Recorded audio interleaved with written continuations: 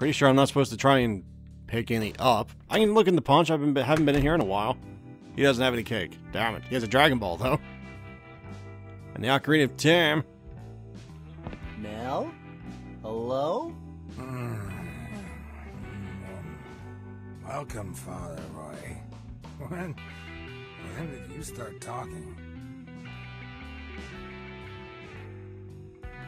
What the hell is wrong with you? You look dumber than ever. I think that would be a serious case of mercury poisoning. Yeah, that'd be it, wouldn't it? Wait a second. Did you drink the entire stash of mercury cola? The very last drop. The fridge broke, so I had to drink them all. But why? Do you want to die? Did you find out you have some kind of weird incurable disease or something? What? I said, why have you given up on life, Mel? Hello? Can I help you? Yes, I'd like a can of mercury cola, please. Sure. Oh, wait a sec. I'm all out. Did I drink them all? Okay, I'm gonna die for sure. I'm just so damn high, I don't really care. I don't really agree with this depiction of, I mean, if some stupid-ass kid, and they would be stupid-ass, make no mistake, if some stupid-ass kid played this and said, mercury can get you high, oh boy, okay, that, I mean, maybe you could have made the joke if the guy had like a plate full of pop brownies. I don't recommend doing that for the record, but I mean, at least he wouldn't die then. I don't think you can help me in this condition. I'm out of here. Okay, so there was like no reason to do this, was there? I don't want to stick my hand in there. That definitely makes no sense. Licking up cola makes no sense? Oh, okay. Looks like Mel drank all of his cans before they went off. So there's nothing I can really do in here besides look at all the references. It doesn't look like. No, but he doesn't really seem to care, so I'm just gonna try and do this. No, I'm not interested in it anymore. Okay, I don't even know why I came in here, honestly, but I was trying to find a cake, but apparently I didn't find any. That guy has nothing better to do with his life on Monday morning. Just stand right outside the bank. Are you fired? I don't think that's a good idea. Last time I saw Phil, he was really happy. I want to hold on to that memory for a while. Besides, I don't have time to be delivering packages. I have to go find that four-eyed maniac before he blows up this whole town. Okay. Well, where else would I get a cake from? Maybe at Randal's apartment? I don't think there's cake there. I'm just trying to look everywhere I can think of. And I don't think I've been up in it. Well, maybe the Mrs. Marconi would help me with the cake. I don't know. Is there anything in here? Not really that I'm seeing. Maybe in his apartment? I don't think so. I mean, I can't go out the window anymore, I don't think, can I? Apparently I can. Wait, what? Did this thing just didn't it like fall down and then I don't understand the world anymore.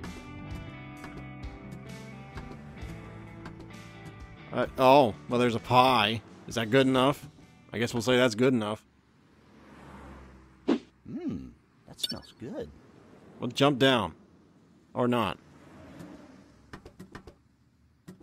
Do people actually do that anymore? Put that thing like outside of a windowsill? That just sounds like a terrible idea. I have never understood that trope or that stereotype. I have never understood that. By the way, where'd Sally go? I guess she's out doing stuff preparing for the wedding. But yeah, who the hell leaves a pie outside? Especially in an alley like that. That's just asking for flies to eat the thing. Or rather not eat it, but just to... That doesn't sound very sanitary. At least to me. Then again, I don't even like eating outside, much less... Hell, I don't even like being outside, let's be honest. I'm not ashamed of saying that, though. People say I probably should be. I'm just an inside person. Anyway, I don't have a cake, but a pie will do, right? Well, that might work.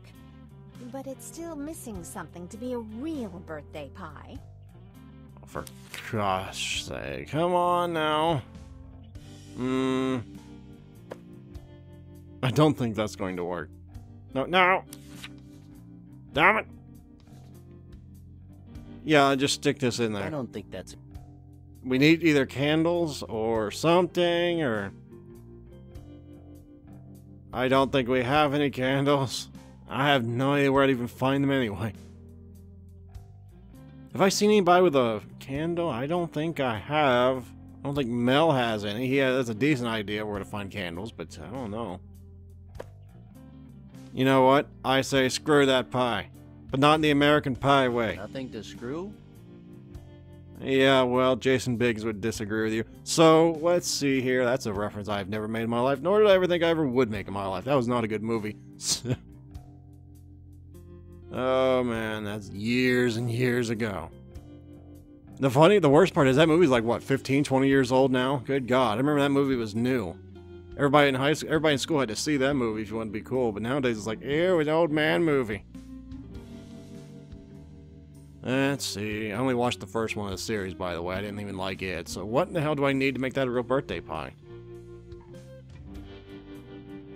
I'm thinking that she means some kind of like candles, but I don't know. Hey, nice touch. Just what any good party needs. Will that do it? Well, that might work. Damn it. Okay, so where am I gonna find candles? I don't think there's anything like that in Charlie's comics, but since I'm here, I might as well look, right? I should take this off for... I can't believe I remembered that name. Like, of all names. Let's see, I don't even know why he'd have anything that has fire in a place like this, but maybe he does. He looks really down. Okay, that was a stupid idea, but I had to try it. I mean, yeah, I don't really want to try and talk to those jackasses again unless I absolutely have to, but I don't think I do. I'm just missing something here. I cannot get into that apartment. I already tried. So... Did I miss something in Clayton's cave? I don't know. Maybe there's something at Emerson's that I just did not see. I mean, I haven't really done anything here worth a damn, so maybe. I mean, what is there here? And there's cones. No, I wouldn't. I just think I need to pick up traffic cones. Right? I mean, yeah, no, that makes sense. It only took me like 3 or 4 minutes, but still, that was unneeded time. But, okay, I need to go back to the psychiatrist's office. Maybe I missed something outside. I know I cannot pick the radio up. Let's use squared up. What the hell?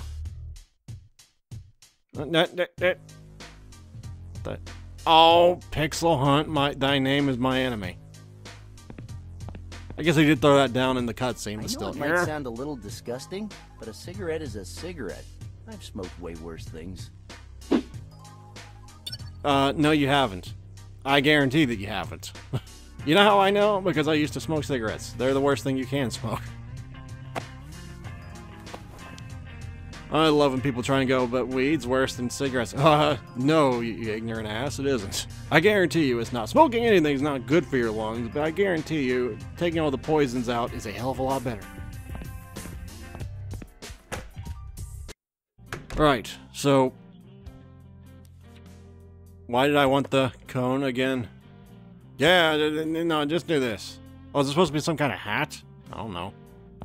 Hey, nice touch. Just what any good party needs. Okay, so I guess we're supposed to just like put it on him. I guess that makes sense. It makes as much sense as anything else.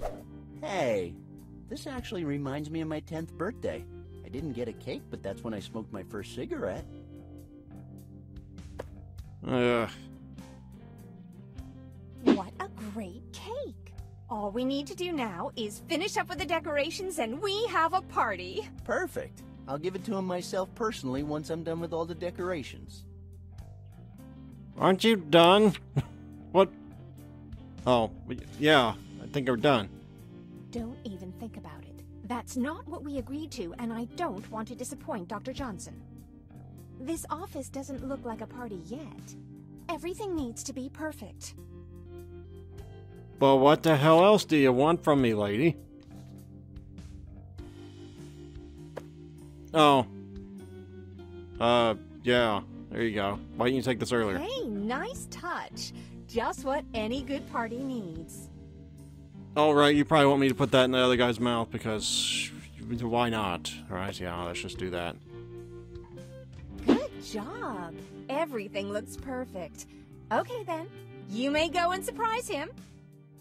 Oh yeah, because I'm sure the doctor went, oh my gosh, the one guy who's in shock, he has a blower now. Yay! Like everything else. Yeah, that's what makes it perfect, yeah.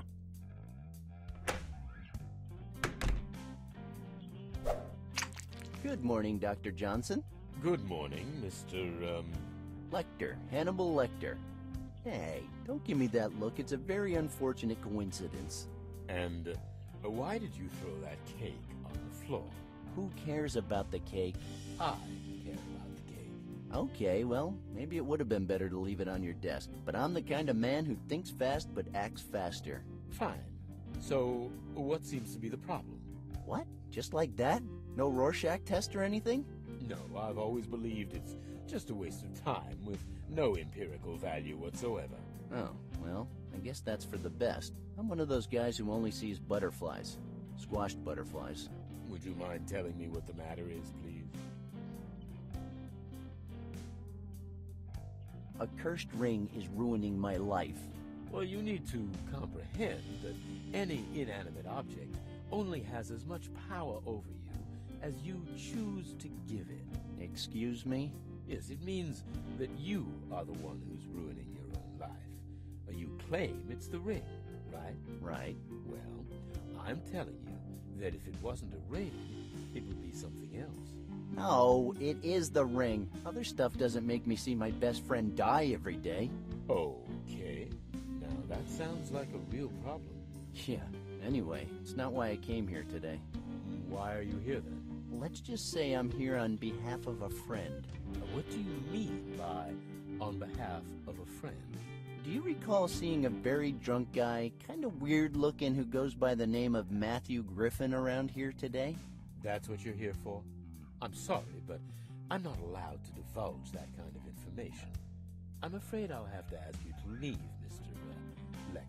No, wait, please! I'm desperate here. I don't know what else to do. Please help me. The monkey guy. You have some nerve coming back here. My name is Randal Hicks, and I find myself in a really difficult situation. A person's life is at stake, and you're the only one that can help me. You're the famous Randal Hicks? Well, that depends. What have you heard about him? Given the situation, I'm afraid I can't do anything but help you. Matthew Griffin came to see me today. He didn't have an appointment, but he managed to sneak in. I hate it when people do that. Yeah, some people, huh? So I let him in. But he was so drunk I couldn't understand a single word he said, except the last sentence. Yeah, come on, don't leave me hanging like this, Doc. Tell me what he said. He said he was going to get himself a gun, and then he was going to murder a man named Randal Hicks, the guy who ruined his life. What on earth did you tell me that for? You know, that's the last thing I would want to hear. You're some doctor. I told you because I think it's dangerous to allow a man in his state to walk around with a loaded firearm. You have to find him. What if he has the gun already? Well, then I guess you'll have to improvise. Wow. Thanks for nothing. One more thing, Mr. Hicks. Stealing a friend's girl is not right. Oh, why don't you butt out, you big know-it-all? Okay, so that's probably one of the worst case scenarios I ever could have come up with. Where would he get a gun? My first thought, I don't think they sell these in pawn shops, by the way, but my first thought is a pawn shop, right? Yeah. Why wouldn't it be a pawn shop? He's probably not in here now, though, but I can try it. Have you seen a drunk psychotic guy with glasses and an afro around? I don't know. Talking post-box. Great. Mel? Hello? Hello. Can I help you? Did anyone buy a weapon from you today? Yeah, I'm almost sure. Do you remember anyone in particular? Mm-hmm. Hello. Can I help you? Yes, I'd like to buy a gun and shoot you with it. Yeah. Like that other guy. The other guy, who? Can you tell me his name? I don't think so. He was in a hurry. Do you remember what he looked like? How should I know? You can't expect me to remember every drunk guy who buys a gun. Well, what if you get mugged? That's never happened before. Oh no. Wait. Oh, wow. Yeah, I think I get mugged all the time. No, never mind. Do you remember the wasted guy who bought the gun? Mm-hmm. Hello. Can I help you? The guy who bought the gun, goddammit. Who was he? Hey, give me a break, kid. I told you I have trouble remembering people's faces, especially when they're drunk. They all look the same. But if you refresh my memory a little, I don't know, if you had something to help me remember the face of the guy you're looking for, then I might be able to help you. Okay, or we could just, you know, do this. No, I'm not in. Oh, yeah, no, you're only looking for the name of a guy. Why looking at the thing that tells you the names of everybody that bought stuff? That's stupid, Randall. Okay, so we don't have the map, we don't have the mask anymore, so well, it's apparently been 40 minutes anyway, so I guess that's as good a time as any to end it here. But yeah, we've basically all but confirmed that Matt did, in fact, buy the gun to shoot us. So that kind of sucks. So the objective now is to try not to get killed by a drunk, raving Matthew Griffin. And that's basically what we're trying to do here. So yeah. Hopefully I'll see you guys next time. So farewell until then.